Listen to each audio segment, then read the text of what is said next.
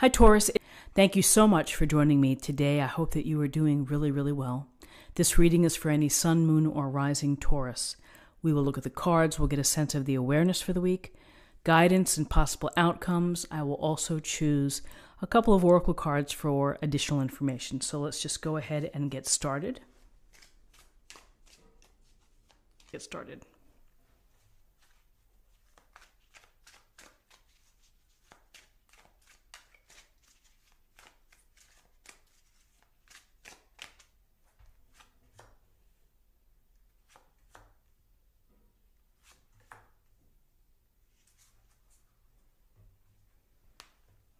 Okay, so we have the Three of Wands, the Knight of Cups, and the Queen of Cups.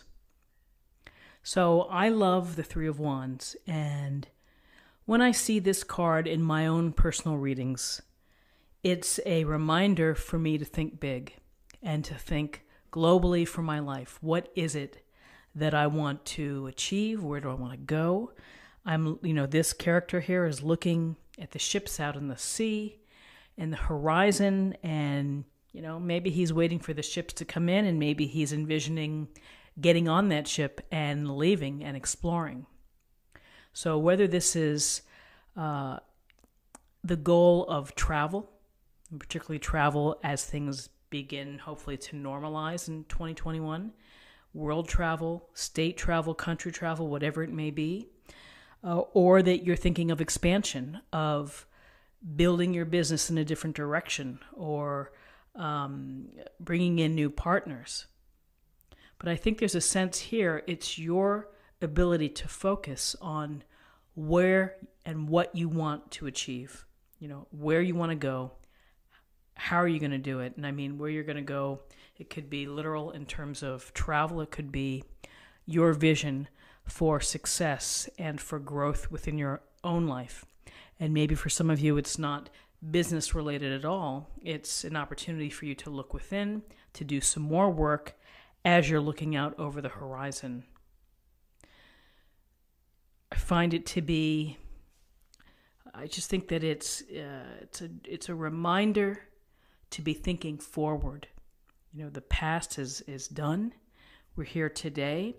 And yes, we enjoy the present, we enjoy today, but I don't know about you, but for me, I have my eye on the future of, what I hope for Act 3 of my life. I'm thinking about these things now, and frankly, I don't really have a lot of answers, but at least I have some ideas and possibilities. So I'm going to entertain them and maybe do a little research and to see whether or not that would be a good fit for me. So maybe that's something some of you may relate to this week.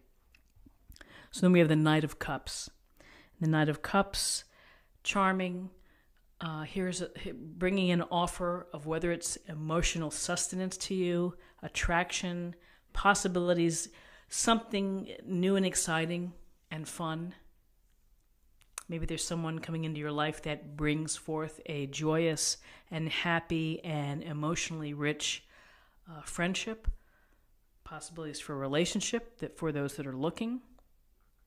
But this is I think you can see the horses in the water in this particular tarot card, and it's the flowing energy of water, energy of just letting it immerse you.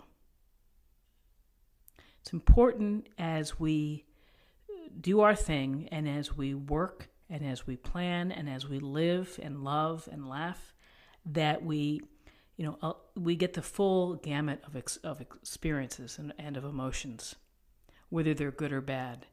But I will say that between the Knight of Cups here and the Queen of Cups, and here she's looking at the cups, and the cups are illuminating her face, and here's the cup illuminated with the Knight.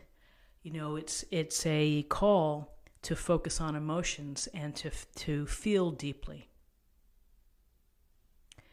I think that for some, to dig down deep with your emotions may be challenging or maybe difficult.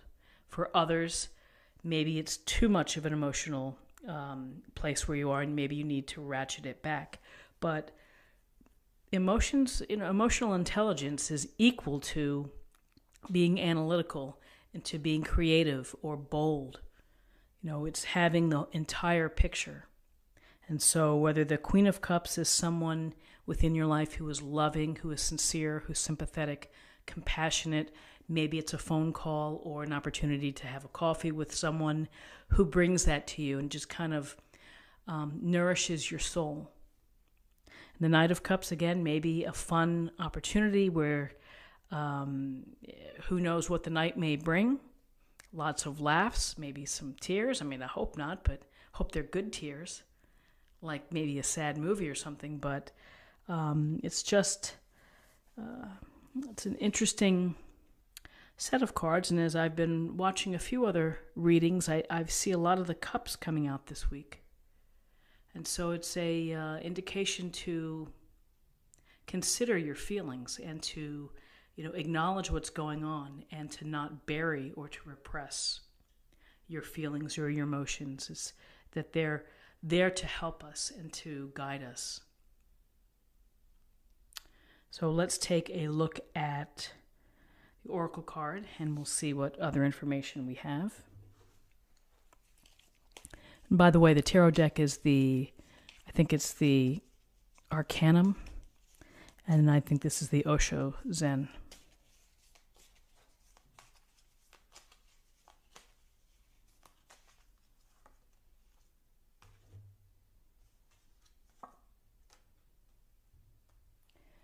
Adventure. And I think it's pretty fitting. When I think of the Three of Wands, I'm planning adventures for my life, of what's out there.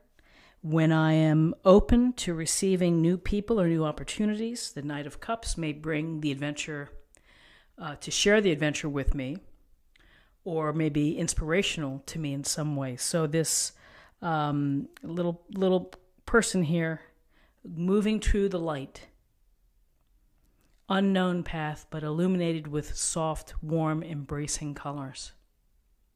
So find and journal and to write and to think about and to reflect on what adventure means to you. And maybe it's just something out of your normal routine, or maybe it's something that you're planning for when things open up, that you realize that life is short and we don't want to be 85 years old and saying, I wish I had taken that trip to, wherever, or I wish I had started my own business in this area, because it's hard to get that back. And so now's the time to explore, to dream, to think of what's next for you, and to embrace all the emotional opportunities that come your way. So my friends, I hope that you stay safe. I hope that you are well. I wish you much happiness, and I look forward to seeing you again.